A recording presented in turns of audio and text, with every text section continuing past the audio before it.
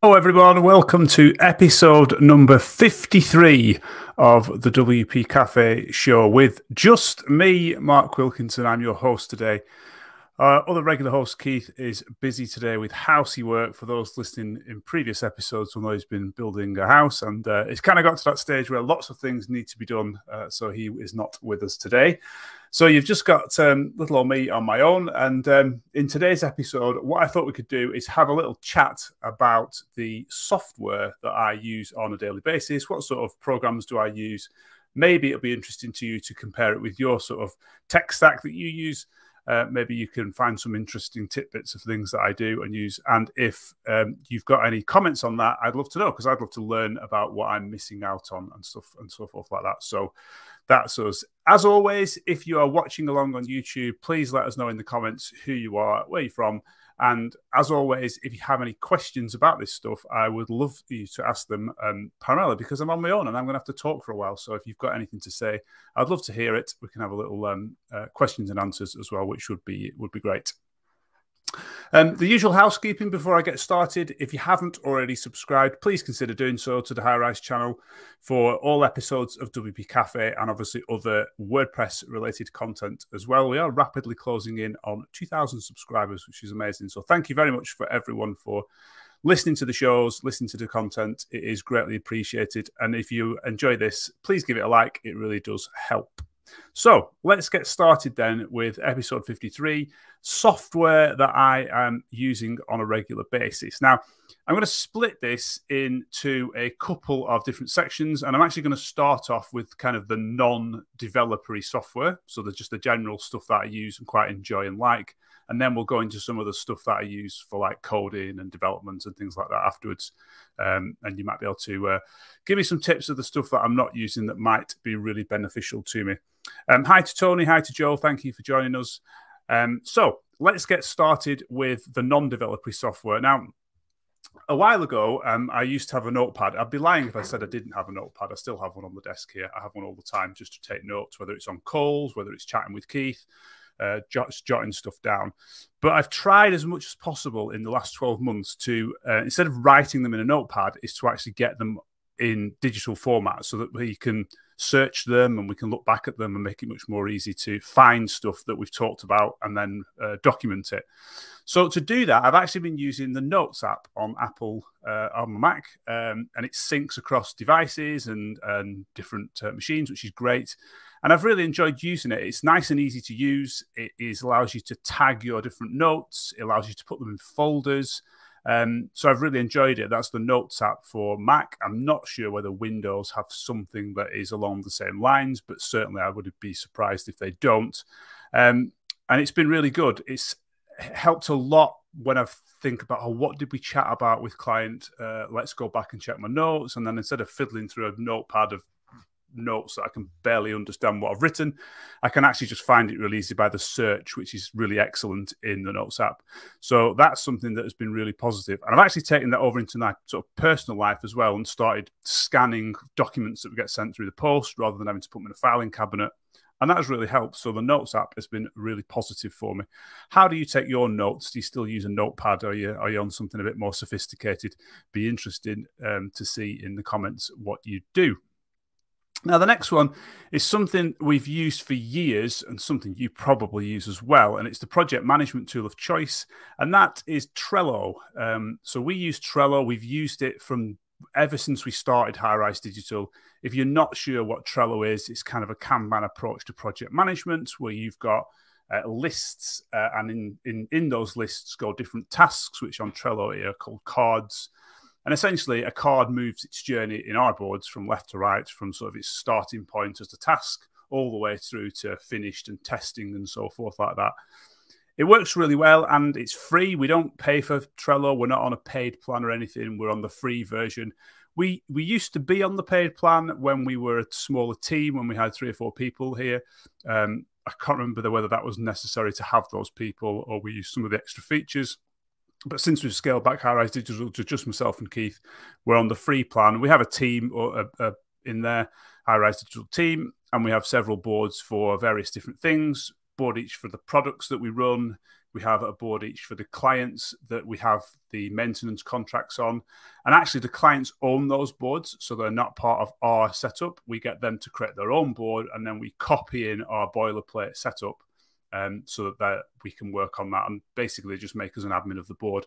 It just means that they're in control of that board. So should the relationship with Highrise Digital end in the future, they can still keep their own board, and it's theirs to work with in the future. And clients love it. They really like Trello. Most of our clients really get into it quickly. They quickly get to the point where they're not sending us an email. They're adding a Trello card for us to deal with. And yeah, everyone really likes it, and it works really well. So Trello is a big plus. If you're looking for something for project management that is not complicated at all, then Trello is a real good one. There is one thing on Trello that I really wish could be done. Maybe you can, and someone in the comments is going to say, hey, Mark, you can do it, and you do it like this. You can send comments to a Trello card with an email address. So each card you set up has like a random email address. And if you email that card, that email address, it will appear on the card as a comment. And what I often do is CC emails into that card email address, so that a conversation with a client over email can happen, particularly for products and things like that, can be put onto the board. But the problem is, if they don't hit reply all, the reply doesn't end up on the card. And what I'd love something would be to fix that problem, like to consistently make sure that that's in the reply. But maybe that's asking too much, but that would be good. So yes, Trello, that's a staple of every day. It's open every day. It's probably open now. If I check my tabs in Chrome, yeah, there it is with one of the projects we've got open. And it's used all of the time. So Trello, definitely a good one. What do you use for project management? I'd love to know. There are some quite sophisticated systems out there. My experience of most of them is that it has been quite complicated to use, etc. So I haven't used them. I've stuck to Trello, finding it much better and easier to use. Next one is Slack. This is for team communications. I say team communications. It's essentially communicating with me and Keith. And up until about 2 or 3 weeks ago, we had a paid-for version, and we've actually downgraded it to a free version. We don't really need the paid version. We don't use the features that it offers, and we don't really need the long history of messages that it provides. I can't really think of an example of when we've used and looked back at those. So I think that the free version is going to be absolutely fine, just for that instant communication when you're on a project and you need to ask questions, etc. It works really well. Each project in Slack has its own channel, and the chat about that particular thing goes into that channel, etc. So not particularly complicated use case, but it is still something that we need, something that we're using less and less of. We have considered, like, just can we do this over, iMessage, for example, or something like that. But we've never really moved away from Slack. It does seem to serve a good purpose for us, so we've stuck with it for now, but back to the free version. I'm sure that you all use Slack as well, so I'm sure you know how it works. The next one on my list is Airmail, which is a small app for the Mac, which is my email client. I am still old school. I like to have a client on my machine that pulls in my email. Couple of reasons. I like the features of those software. Airmail is nice and simple to use. It's quite Mac native. It looks and feels native, which is good. And I also pull in multiple accounts into the same app so that I can see all of my emails, from personal emails to work emails to different emails for the products we have, etc. They're all come into the same inbox, and I can see everything in one go rather than having to keep checking several different email providers. We use Gmail as the provider for our email, so they all come into there anyway. And Airmail is quite good. The search isn't particularly wonderful. I tend to sometimes jump on the web to do a detailed search of something to look back on, but other than that, still like Airmail and still have it installed. Hi to Tony again. Tony's just put a comment on here. I use Trello or Notes, but I still have a pen and paper for daily to-dos and a whiteboard, if only to list leads and what state they're in. I try to put Expo CRM to good use. CRM, that's an interesting one, something me and Keith have been chatting about recently, whether to sort of go for a CRM. We don't really have one. But yeah, I don't think pen and paper on my desk will ever be replaced, but I'm trying as much as I can to get the important stuff digitized. So thanks for that comment, Tony. So after Airmail, I've got a couple of pieces of software that are kind of important. The first is ScreenFlow, which is an app I use for recording my screen. So if I'm doing a YouTube video where I want to screencast some code and obviously the stuff like that, I use ScreenFlow. It also has I'd say very basic. It probably can do a lot. I only use it for the very basic stuff, video editing capabilities.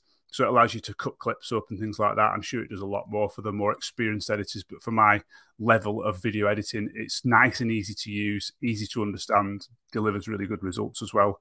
And any videos that you've seen on the High Rise Digital YouTube channel that have included screen capture, that's what I've used to do it, is using ScreenFlow. So something to have a look at there. And then last but not least in the list of non-developer stuff is software called StreamYard, which is what we're using right now to deliver this podcast live on YouTube and on Twitter.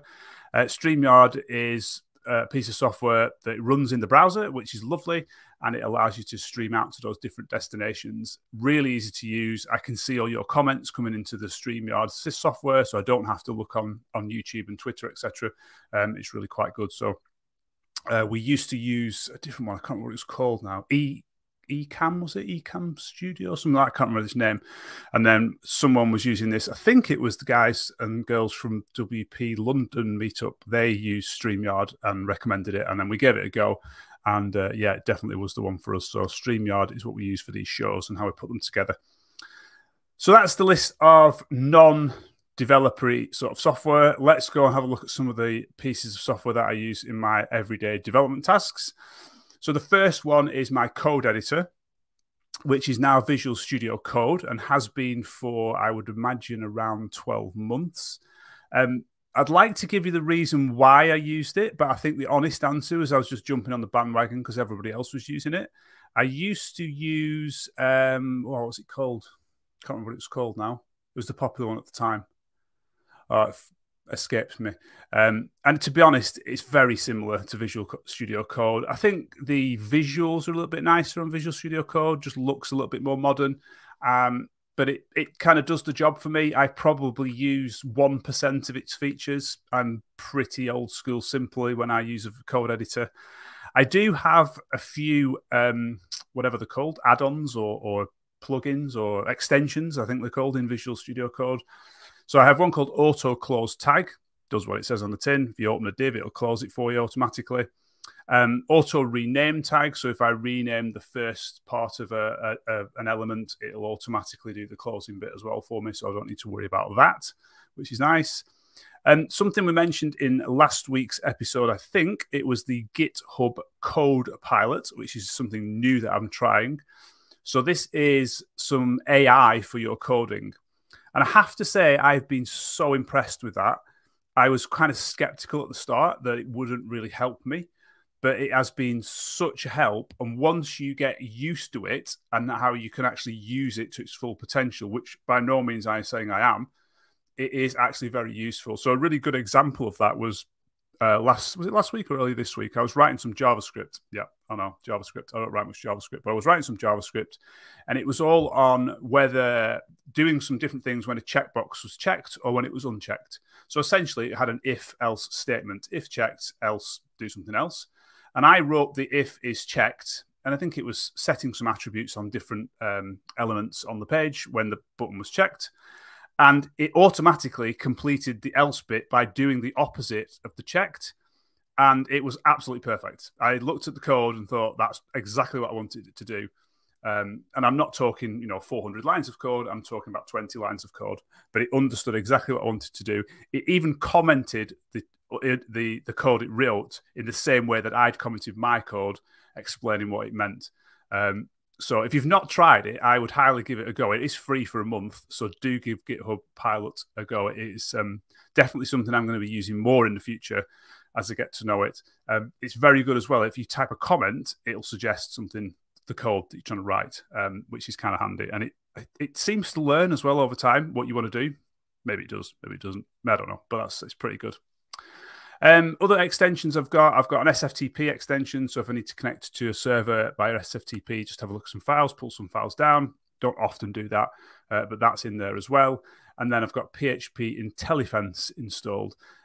I actually can't remember what that's for. I assume that's for suggesting functions when you've got a project set up. I think it is. So you'll write a function and it'll tell you what the parameters are, etc., which can be handy as well. So that's what that was for, which I take advantage of sometimes rather than having to look into the core, like what the parameters for a function are. It'll tell you straight away because it's looked it up and it knows, which is quite handy. So that's it. Probably very basic. I don't have any other extensions. What am I missing out on? If you're a Visual Studio Code user, let me know in the comments what extensions you use. Is there anything else that is like super duper good that I don't use and would really benefit from? So that's my code editor. The next little piece of software on my list it's actually a software I used about 2 years ago, and then I stopped using, and then I wanted to do something a few weeks ago and installed it again. And it's called Tinkerwell.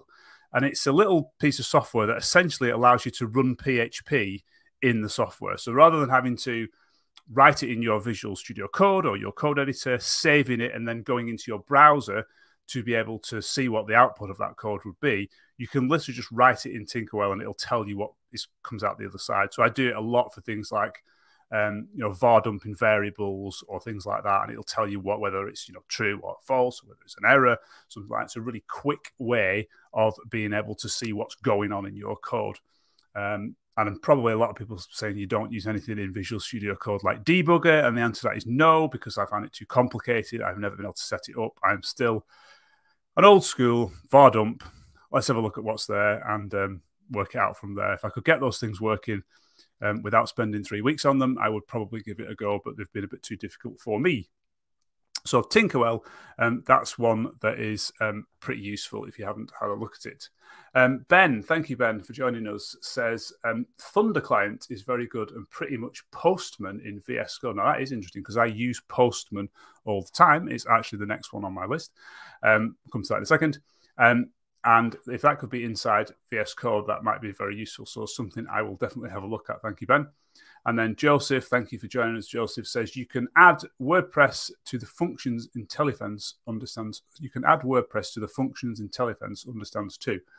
You can add WordPress to the functions IntelliFence understands too. I'm presuming that's meaning adding WordPress functions so that it understands those, which I believe it already does, unless I've missed the understanding there.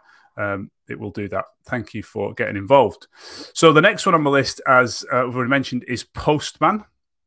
Now, with our product job relay, we do a lot of posting data to different websites, need to see what comes back, whether there's any errors, whether it's giving the right messages, etc. So it's certainly something that we use a lot. And that is something that I've got a lot of the stuff set up on, testing things out, working with APIs. So if you're using APIs, Postman is really good. It allows you to sort of send that data across. And again, if that's now inside VS Code, like Ben says, that might be something to look at. But certainly, if you work with APIs, Postman is kind of a must. So definitely take a look at that. I think it's still free. Getpostman.com, I think it might be. But if you just search for Postman, you will find that little app. It's certainly worth doing. Tony says VS Code with PHP CS to check against coding standards. I used to have that set up. I think that might have been in my other code editor, and it then broke. That's probably the reason I moved to Visual Studio as well, actually, because someone said it was easy to set up. I still haven't managed to set it up. I still couldn't get it working to check my code and check against the WordPress coding standards. So yeah, I'd love to get that working, but up until that, I haven't been able to get that going. Next on my list is FileZilla, something I use occasionally. I mentioned the SFTP add-on for Visual Studio Code. So I use kind of interchange those two really when I need to SFTP to a site, see what's going on. So that's something I use, dead straightforward to use and really easy. Tony says that PHP CS is fiddly to set up. It certainly was, Tony. I couldn't get it working, and the time it was taking for me to get it working was just not worth the effort, to be honest. Those sorts of programs is probably the wrong word. Those sorts of software tend to be extremely complicated. Same with debugging tools, in my experience. And yeah, I kind of gave up on them after a while. Joe says PHP CS is a pain to set up for sure, but it's worth spending the time to get it working, though. Yeah, if I could get it working, it would be worth the time. But if you can't get it working, it's definitely not worth the time. But maybe I'll give it another go at some point and see if we can get it going. After FileZilla, I've got Git Tower. So we use github.com to host all our projects code on. Each site usually has a repository and so on. So to interact with that, I am not by any means a command line person. I do use the command line for some things, but I don't use the command line if I can. I don't use command line if I can avoid it, and I use a Git Tower, which is essentially a GUI for Git to manage my GitHub commits and things like that. So that's something I will use. Really easy to use, kind of drag and drop, easy to understand, easy to set up things like Git Flow, which we use for our products, where you have like your feature branches, release branches, etc. And that's definitely something that is worth looking at. So Git Tower, really good program to use. Joseph just says, sorry, not the description. You can add WordPress stubs to the IntelliSense through the settings. Perfect. That makes more sense. Ben says, I also think WordPress coding standards don't work on PHP 8.1 at the moment. That's a good point. We should be probably using PHP 8.1. I think I'm still using 8.0 something on most projects, but we'll certainly be moving to 8.1 as soon as is feasibly allowed. So yeah, it's probably a problem if they don't work on the latest and greatest. 3 to go, you'll be pleased to hear. And the next one is a service called Deploy HQ, which is really good for deploying Git projects to the server. So what you can do is you can set up Deploy HQ to connect to your Git repository. And every time you commit to a specific branch, you can tell Deploy HQ to push that to a specific server or multiple servers, as it may well be. I've used this for years. I remember doing a talk on this back in, I think it's 2015. It has been an excellent piece of software that I've used for a long, long time. It still doesn't let me down today. It's dead easy to set up. You don't need any sort of command line knowledge. You don't need any sort of technical coding knowledge. It's just all dead straightforward. It connects to your server by SFTP or even FTP to push the code to your actual server, and it's super, super useful. Most of our projects are set up using Deploy HQ. And it means once set up, we don't need to interact with the server. We don't need to do any of that sort of stuff. We just push commits through Git Tower, and they automatically get pushed to the server at the right place, which is great. Alongside that, we use SpinUp WP, which is a product from the Delicious Brains, get it right. If they're still going, I don't know if that brand has gone to WP Engine when they was acquired, but it was certainly produced by them originally. And SpinUp WP is essentially a control panel software for your server, and it's obviously WordPress based. So the way it works is you spin up a new server in SpinUp WP, and you can use pretty much whatever provider you want. We use DigitalOcean, but there's a whole load of them that you can use as long as they can connect to it, obviously with the API. And then what SpinUp WP does is it installs all of the stuff that you need to run WordPress. So it'll install PHP, it'll install MySQL, it'll do all that stuff for you and get your server ready for serving WordPress websites. I love it. I think it's really great. It's nice, good price. It's certainly worth looking into if you've not had a look at it for some sites.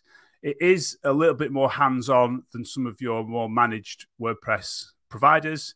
But for what we do, hosting most of the sites we host, which are our own sites, it works well. And we've got quite a few servers on there with quite a few sites on there at the moment running through SpinUp WP. So something definitely I would recommend having a look at if you're into looking at some hosting for WordPress, which, to be honest, could be an entirely other episode, hosting for WordPress. And then last but not least, I use MAMP Pro, which is my local development,